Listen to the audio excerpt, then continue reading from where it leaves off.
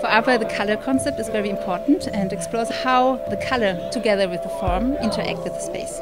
We wanted to show the creative process behind any project. It's like a first vague idea which becomes a drawing, you explore, it becomes three-dimensional, gets color, evolved variations, different takes on the same idea, and then it would communicate it and step out into the world.